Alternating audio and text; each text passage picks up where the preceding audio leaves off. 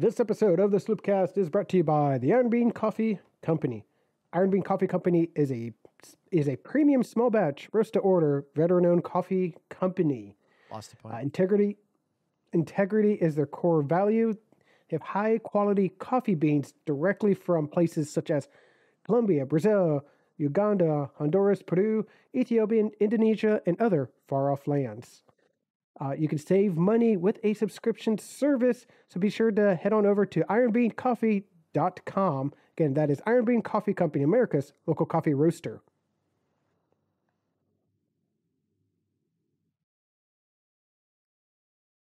Yeah, Nomad. That's a little bit of the the wife side, sort of creeping his way in. Not so much the twang as the rolling R. The rolling R. The Peru.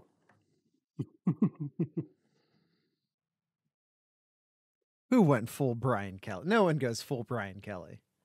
Only Brian Kelly goes Brian Kelly.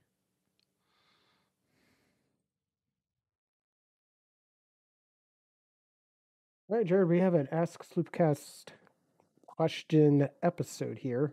First, we were doing this, so let's jump right into it. Right.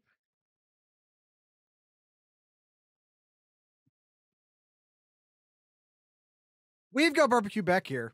You're all invited. Welcome to the SloopCast. How are you doing today, Kyle? I'm doing all right, Jared. How are you doing today, good sir? I have no complaints. No complaints I'm going to air publicly anyway. We're still recording here on our Sunday night. Our Discord chat still a little rowdy off of a Bengals win. Bengals going to the Super Bowl. We don't know who they're playing yet. That game's happening right now. So yeah, we're still dealing with that. We're trying to reel them in a tad. But they're going all over the place. Okay, ask Sloopcast, why doesn't Jared air his complaints? Listen, because I already, one, talk too much on this podcast, and two, these podcasts are already too long. I love complaining. I love to complain. I will complain all day. It's just about time management on the podcast.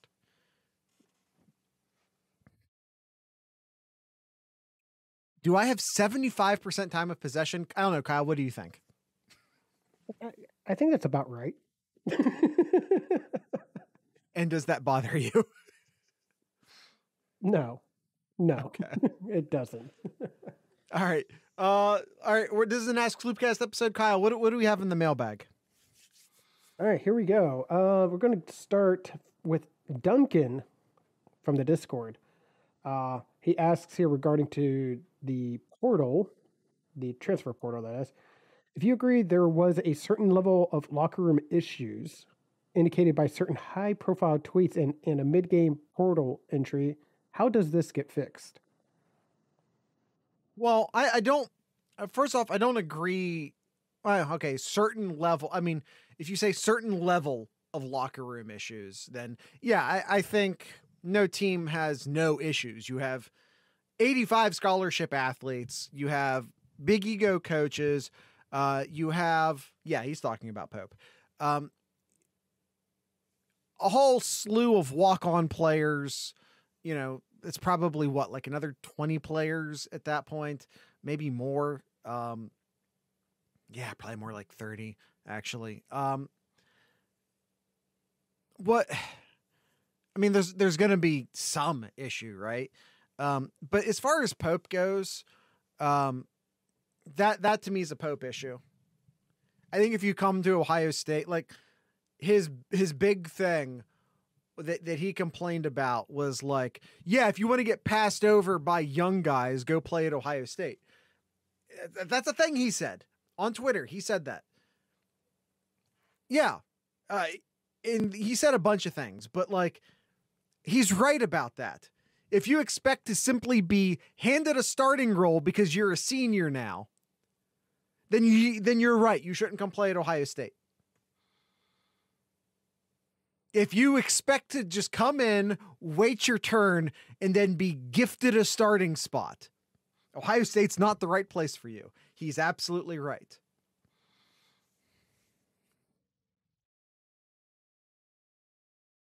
Kyle, thoughts? You see, Nomad, you make fun of me for taking up all the time, but I kept leaving gaps in there for Kyle to jump in, and he's just like, "Oh, just letting you do your thing there, Jared." No, I don't think there is really a fix because I mean there's still kids, Jared. Yeah, young adults. We keep getting older; they stay the same age, which I just now realized is the line from I can't think of the name of the movie. All right, indeed. Yep, there you go. Now, in the way I'm saying it, however, is not insanely creepy like it was in the movie. Yeah. But the fact of the matter is that, like, you know, we're all adults and we keep watching these college kids make it is not Fast Times at Ridgemont High. That is the wrong answer, Buckeye Esquire. We keep watching these kids make the same mistakes over and over again. And of course, because we watch these things closely and we're adults and we've seen these things happen over and over and over again, and they aren't and haven't. Yeah. I don't think there is a fix. It's going to be on the coaches on how they handle it. You just hope that you don't see this happen often at all. Nomad here asks, why is Purdue so easy to hate in basketball and so easy to forget in football? I'm gonna answer that question with a question. Outside of Columbus, could you reverse that and say the same thing about Ohio State? Dazed and Confused. Thank you, Buckeye Esquire. That is the name of that movie. So could you reverse that? Why is Purdue so easy to hate? No. Put Ohio State in there and reverse it. Why is Ohio State so easy to hate in football and so easy to forget in basketball? Is it not the same thing? You hate a team because they're good, is my point. You forget about a team when they are sometimes good. It's really that simple. This is why people are celebrating that Tom Brady's retiring. Mm-hmm. And why they're celebrating that Cincinnati beat Kansas City. Right, because they want the new team in there. They want the new story. They want the underdog. They don't want this is why no one wants Bama to win another national title. Like, we've seen it. We get it. We're over it. We want to put someone up on the hill so we can knock them off the hill. Mm-hmm. Well, this is a good one. Nomad also asks, do football rivalries carry over to basketball, or is it allowable to have different/separate ones? Separate, absolutely. Mm-hmm. I think, like, Ohio State versus Michigan basketball is a thing, but it's not the thing like it is in football. Meanwhile, Ohio State, Indiana is a thing in basketball, but it's not really a thing, at least on the Ohio State side of the street in football. I mean, look at one of the biggest basketball games out there, the Duke and UNC. Big. Kyle, you live in the Research Triangle down there in North Carolina. That's where you are. Does anyone care when they play football? Only the hardcore fans. So, I mean, they're among the fan base. There is passion, no one outside cares because Duke's terrible at football. But Nomad asks, are we the equivalent of Penn State to OSU for IU to Purdue? You'd have to ask an Indiana fan that. That's a great question. All right, good. There's that Bobby Knight thing, though, Yeah. There's a whole lot of Bobby Knight history that sort of intensifies the Ohio State Indiana thing. Mm-hmm. Yeah. All right, let's see. Nomad. Nope. Sorry, I'm getting ahead of myself. Buckeye Esquire says here, with the recent Penn State story, is there someone in the coaching hierarchy whose focus is at least in part to the student slash athlete wellness? Yeah, there was a Penn State player, I suppose a former Penn State player now, who aired a lot of grievance on Twitter. I'm not going to go into too much detail on it because, quite frankly, I don't know how true it is. I just don't. It might just be a former player throwing stuff out there in order to, you know what I mean? Like we saw to a much lesser extent a few Ohio State ex-Ohio State players do that to Ohio State this year. A cornerback, a linebacker, to name a couple. Like, I don't know how true any of this is I guess my point. So I don't want to go into a lot of detail on it. But to me, is there someone on a coaching staff hierarchy whose focus is at least in part, on the wellness of to me, that's the position coaches. To me, that is the position coaches. It's, that's why in part you have position coaches. The head football coach can't look after 120 kids. That number becomes a lot more manageable when it's where like the linebackers and you know what I mean? Like the linebacker room is considerably smaller than 120 players. So to me, that is at least in part a thing where it starts with the position coach. If the position coach is worried enough about it or concerned enough about it that he wants to run it up the flagpole to the head coach, that's fine. And I'll say this, I don't know what Penn State does or doesn't do. Ohio State has full-time therapist on staff at the Woody Hayes. These players can go and talk to a therapist. I mean, I don't know if I don't know how often at the very least, they can make an appointment with a therapist and see them at the Woody Hayes Center. I don't want to say whenever they want, but yeah, it's a thing that's available at least for Ohio State players in that way.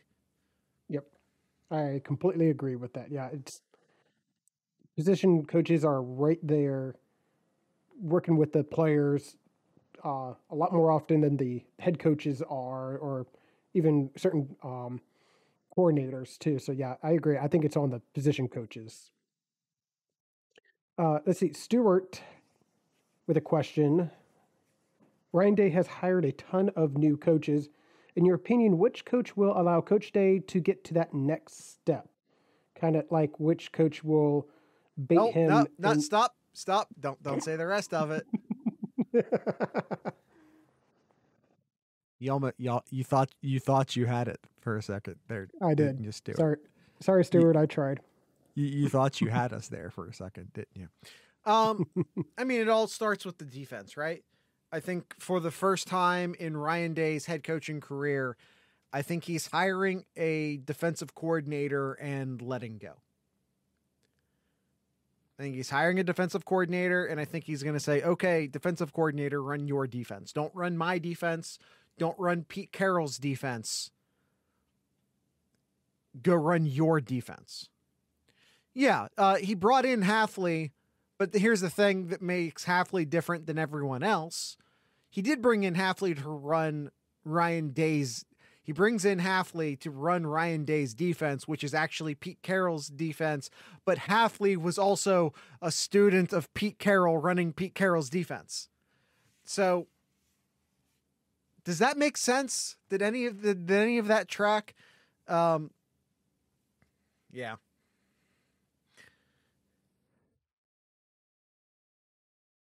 I AskSloopCast, does Fickle go to? No, never. No. I once speculated if Luke Fickell would ever go to the team up north. And I had several Buckeye parents who follow me on Twitter reach out to me and say, no, never, not going to happen. These were, no. Would never, ever, ever, ever, ever. They said he would never do it. Penn State, maybe. Well, and here's the thing. Here's the thing too. Now, Jared, I really think he's, unless a big opportunity comes to him, like not going to happen anytime soon, but like Notre Dame or like a really big school. You don't know that. Come to mind. I think Marcus Freeman's going to be successful, but we don't know that. Yeah, I think he's going to stay at Cincinnati, especially with Cincinnati going to the Big 12 now. Right. Well, and we'll see how long the Big 12 lasts. I mean, let's just be honest. Yeah. We'll see how long the Big 12 lasts without Texas and Oklahoma. I mean, this isn't the first time that Cincinnati has joined a power conference. Now, we called them the Power Six at the time, but, we moved that number down to 5 for a reason. Yeah. They joined the Big East just in time to watch it die. You know, are we repeating history here? Mm-hmm. All right, a couple more questions, and then we'll take a quick break here. Nomad asks, is Cincinnati the new Ohio State South, and how mad/bitter are Brown fans today? You'd have to ask a Browns fan. Neither of us are Browns fans. Well, there's a lot going on Twitter right now where Brown fans are holding up the fact that, we beat the Bengals twice this year. Congrats. What do you want me to say to that? Yeah. Okay. Did you go to the playoffs? Did you win any playoff games? I don't care. It's the NFL. Like literally the best team and the worst team are almost the same. It's the NFL. Everyone's great. The worst teams in the NFL are amazing. And that's why whenever you hear, this Alabama or this whatever team could beat they can beat Jacksonville, they can beat the worst team. No, they couldn't. No. I pick your all-time worst NFL team and your all-time best college football team. Put them on the same field. The NFL team's winning that game 75-0. It's just not the same level. It's not the same.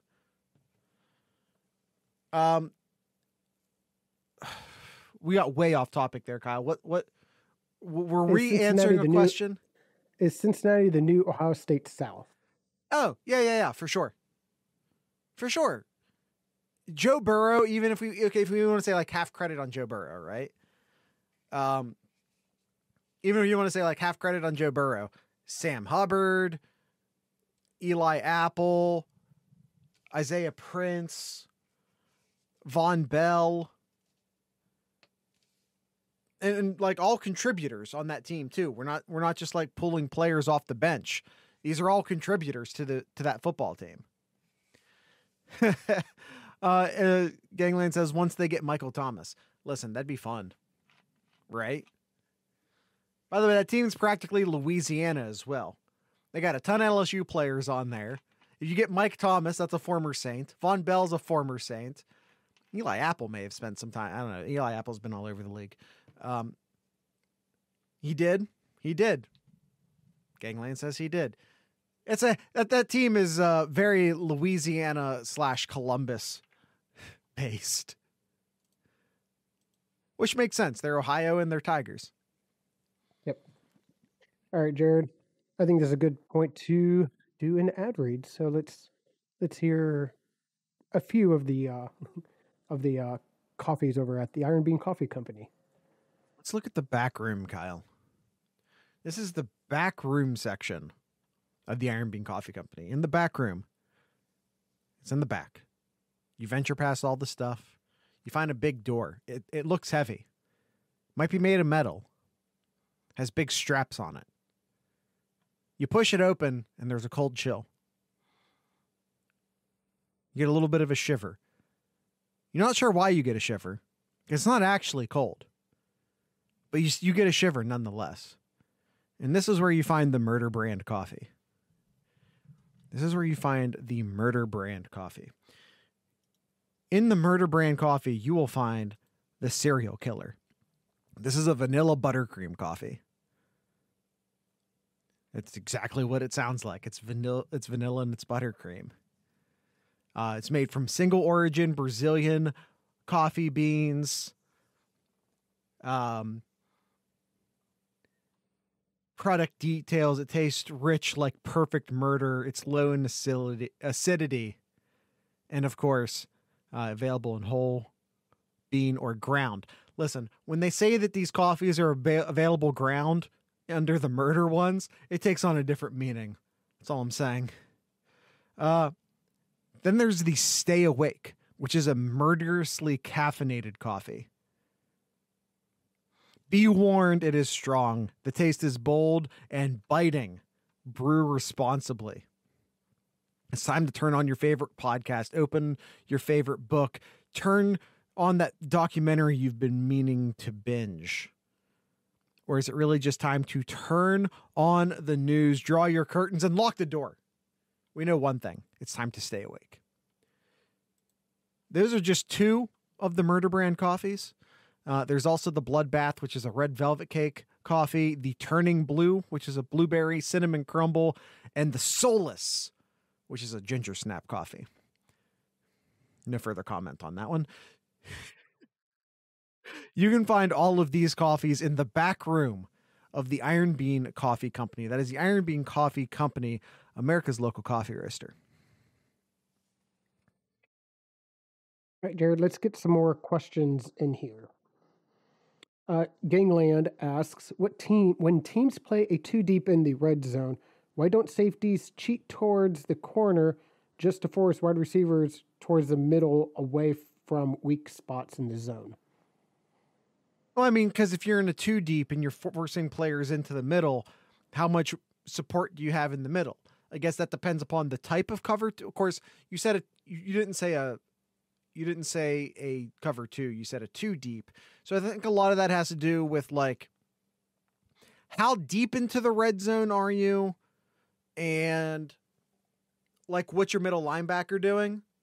Because like I said, if your two safeties are both in a deep zone, in theory, especially if you are running a cover two, you do have that seam in between those two deep safeties, which can be exploited with a post route or like a deep slant.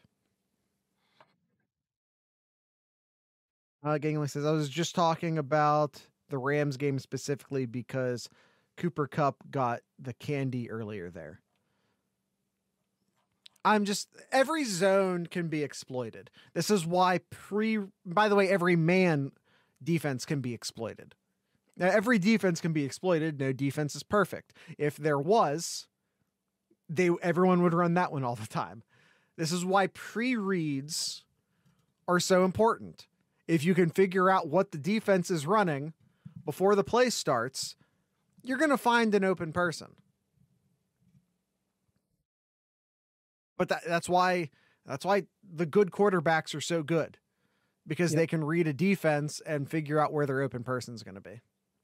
Mm-hmm. Yeah, you want that quarterback to try to make the hard throw over the defender to the one place that the receiver can catch it, not in the middle there. That's why they try to play more in the middle and not towards the corners. It's just how zones work. Yeah. All right, Duncan, with another question here. Which quote has aged more poorly? Cardell's with "We didn't come here to play school," or Tathan's with "Don't swing and miss"? Oh, I think this answer is easy. What do you say, Kyle? Oh yeah, it's definitely Tathan's comment for sure. I mean, Cardale, both Jones. Yes, both passed school. He graduates from Ohio State, as well as starts. He both plays football and plays school successfully. And by the way, and this is at least according to Cardale, like years after the fact. He sent that tweet. People went, oh, big dumb football player. Ha ha ha. He sent that tweet because he got a B on a test. He wanted an A. He got a B. He was mad about a B.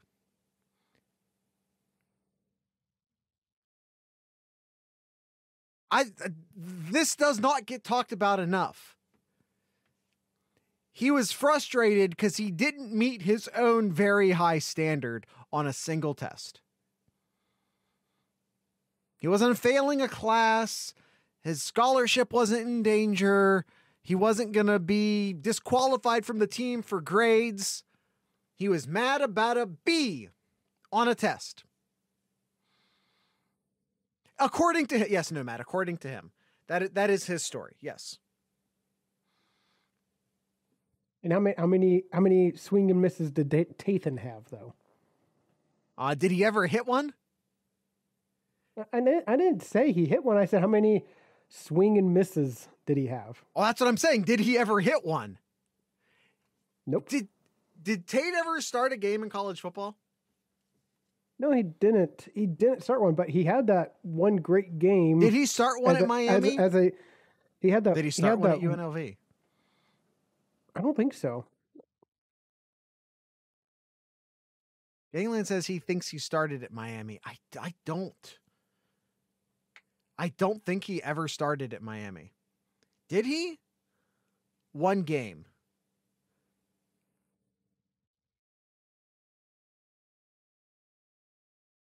I think the point here being is that even if he started a game, he was never like, they probably didn't want to start him. I'm assuming it was out of desperation. And 1 or 2 at UNLV, Buckeye Zach says. Yeah, I think Kyle's working to confirm this one way or the other. But the point is that he never, Kyle's shaking his head. Is it because you can't find it or because he didn't? I don't know. Okay, it's fine. Okay, yeah, okay, well, that's right. He did become a wide receiver at Miami. No. I'm talking about starting at quarterback. Starting at quarterback, none. At UNLV and Miami? Correct. And just so we're clear, he didn't start any at Ohio State either, right? Nope. Is he currently the starting quarterback for the Chicago Bears? Can you confirm that he is not, in fact, the starting quarterback of the Chicago Bears for me? I believe I can. Okay. But he did have that one great game at Ohio State where he went 10 for 10 against who with how much time left? Yeah. Well, I think it was the end of the first half, but it was already over at the end of the first quarter. Point of the matter is that Cardell passed school, graduates, starts, had an NFL career. Not much of one, but he had an NFL career. What a national title. Is a national title. He did have an XFL career. That is true. And Tathan is exploring other business ventures, which I am still sure, without being sure, but still sure, has to be an energy drink or a scam crypto. It has to be one of the two. Nomad asks, why is Bubbles the greatest Trailer Park Boys character of all time? I can't answer that. I think when you are not as the sitcom character who is not required to like carry the show, carry the storyline, you can just sort of show up in a scene, be funny, and then not be in the scene anymore. Those characters, I think, will always end up being like the funniest.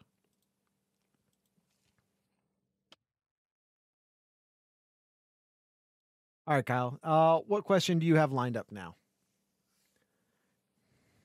Another question from Nomad here. What pieces is the Basket Bucks missing to go from good to great? I think we mentioned this a couple of times already. That second score, really second score. I mean, having a big man, like a Yeah. like a true big man. An actual I think, center. Yeah, an actual center, I think, is crucial to some teams that Ohio State plays, aka like Purdue, who has like a 7'9" center who's on the team. 7'4". 7'4". He's tall enough. We don't got to graduate him to 7'9". Yeah. When was the last time Ohio State had a true center? I don't know. Odin? It can't be, right? That can't be true.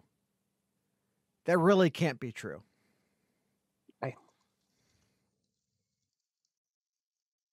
That really honestly can't be true. But we're not going to look at. Oh, Costa Kufis? Can't be Odin. You can't go that far back. Dials? Look it up, Kyle. Look Terrence it up. Dials was before Odin. Yeah. That's right, he was. And then before him, was Ken Johnson. But yeah, Kusta was directly after Odin. So you're talking like 14 years ago. And even Costa Kuf, like he was tall.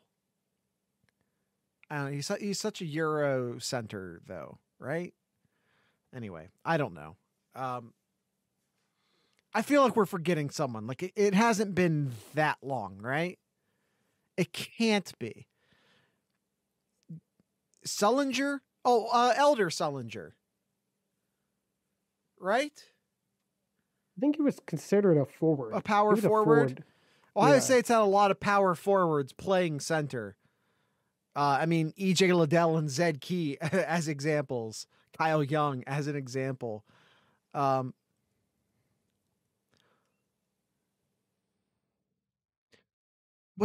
Jared Sullinger was a power forward. I don't care if they called him a center or not. He was a power forward. Even if they put a C next to his name on the box score, he was a power forward. Yeah. Yeah, Evan Turner, maybe. Center of something. All right. Another question from Nomad, just because we're just going to ask this because I know he has thoughts and opinions, most likely wrong. But does Ohio State basketball need a coaching change? No.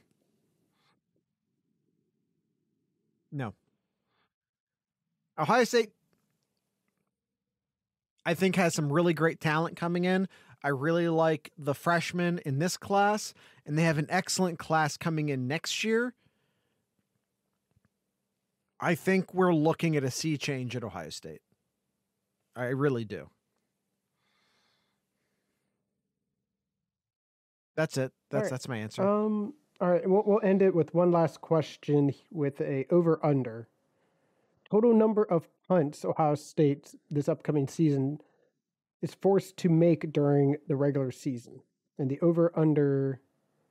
He wants us to do the over/under for the 2022 regular season. Oh, I thought he was setting it at 22, and I'm like, man, that's real low. Honestly, is 22 the right number? How many regular season games? Let's start there. Regular season games, it's 12, right? 12. Yeah. So averaging almost 2 a game. Almost. I would feel more comfortable at like exactly 2 a game, right? But even then, that feels low because even against a bad team, like we saw Ohio State do this year, you end up with those second half punts, right? Yeah. You end up with those second half punts. You're probably good for 2 punts a game against bad teams. And then 4 or 5 against good teams. I think it's probably closer. Do we count garbage time punts? Yeah, because that was not the question. The question is how many punts? All right, guess how many punts Ohio State had this last year from Jesse Mirko? Is this just regular season? Ooh, that's actually a good question. Here, let me dig Kyle's gonna deeper dig. into that. Kyle's gonna dig. We're going to dig. Let's see. Let's see. Okay, all right, I got it. Yes, this is 11 games. This is 11 should be 12. Oh yeah, actually, that's right because one of them he didn't even play, so 12. So the regular 0 season punts in that game. Yeah, regular season game. Guess how many? I want to see who. All right, come on, chat. As well here. How many punts do you think Ohio State had through the Michigan game? We got 20, including the Michigan game, yeah. Yep, including, yes. I said through. 20, so we have 18, 20, 17. then we have 18, 17. What do you say, Jared? I'm going to say like 24. You're all under. It is 29. Yeah. 25 if you take out the Michigan game where he had the most punts and he had 4 in that game. Well, he had 4 in Nebraska too. This is what I'm saying. It's you get into some of these junk time games and punts happen. Let's set it at 27 and a half. Honestly, I'm more like 29 and a half because I think this team will be better in some respects, offensively, but also worse in some respects offensively, especially if we're just talking about statistically, because we don't know what's happening with the offensive line. Like, let's just get that out there. We don't know what's happening with the offensive line.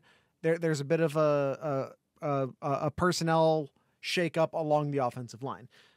You're also losing 2 of the best Ohio State receivers at all time. Like, I get it. Ohio State has amazing receivers coming up and blah, blah, blah, blah, blah. I get it. I really, really, really, really get it. I promise I do. But also, you're losing 2 of the best Ohio State wide receivers at all time. Proven commodities. Proven commodities. And I know we're excited for the young guys, but come on now. We can't simply brush over the fact that 2 of the best Ohio State receivers at all time are leaving this team. Offensive line seat change. That being said, CJ Stroud's going to be so much better this year. So much better this year. So that's an improvement. Yep. Also, but let's also keep in mind, Kyle, the potential that Ohio State won't need to score as much this year. If the defense gets fixed. Hopefully. I think 29 and a half is is a incredibly optimistic number. All right, Jared, that is it. That is the questions we have for today. All right. Let's see. I plugged merch on the last episode. Let's hey everyone, come join the Discord. Yeah, Nomad, you don't get to talk, buddy. Nomad thinks he gets to talk just because he's in the Discord, but he doesn't. But we might, yeah. Gangland says, come join us because we might be buying a missile silo. That's more of a Patreon.thesloopcast thing. Like if you wanna come join the cult at the missile silo, then you're gonna need to probably join us on patreon.thesloopcast.com. Lowest tier there is $3 a month, and that gets you access to all the digital stuff that you could possibly want. But if you want to get these inside jokes about missile silos, and about me being mad at Stuart for trying to get us to say a certain thing on the podcast, and about Nomad and his need to talk on the show or to get us to say things on the show. If you want to get all these inside jokes, you're going to have to come join the Discord, discord.thesloopcast.com. Kyle, do you have anything in Kyle's Corner? I know this is going to be way ahead of when we're going to put this, but we got ourselves a Super Bowl matchup now. It is the Bengals and the Rams. So I'm sure Bengal fans are happy. Well, maybe, but maybe happy because they don't have to play San Francisco a third time in the Super Bowl. I don't know. To me, I'd want revenge. If I was a Cincinnati fan, and I'm not, I'd want revenge. Like I'd want, like, no. It's kind of like Ohio State when they beat Clemson. Like, some fans were like, no, I don't want Clemson in the playoffs again. This was last year, obviously. I don't want Clemson again. And I'm like, nah, bring on Clemson. We need to right this ship. We need to take all of this wrong and right it. And we do that by beating Clemson. To me, if I was a Bengals fan, that would be my thing. No, give me the 49ers. We need to settle this. But that's just me. Mm-hmm. Yeah. But no, it's Buckeye good, Zach says, but the Rams are easier to scheme. I don't know. If someone who follows the Bengals more closely or the Rams more closely than me wants to tell me that it's a better matchup situation, then, like, oh yeah, take the better matchup. If one team's a better matchup for the Bengals, obviously take that team. Yeah, no, definitely a good. Definitely good storylines, Jared. I mean, you got the Bengals doing well finally in the playoffs, make it back to the Super Bowl, and then you have the Rams with Stafford finally getting his shot at the Super Bowl too. So I'm liking it. I like the I like what I'm seeing for the Super Bowl. I'm excited.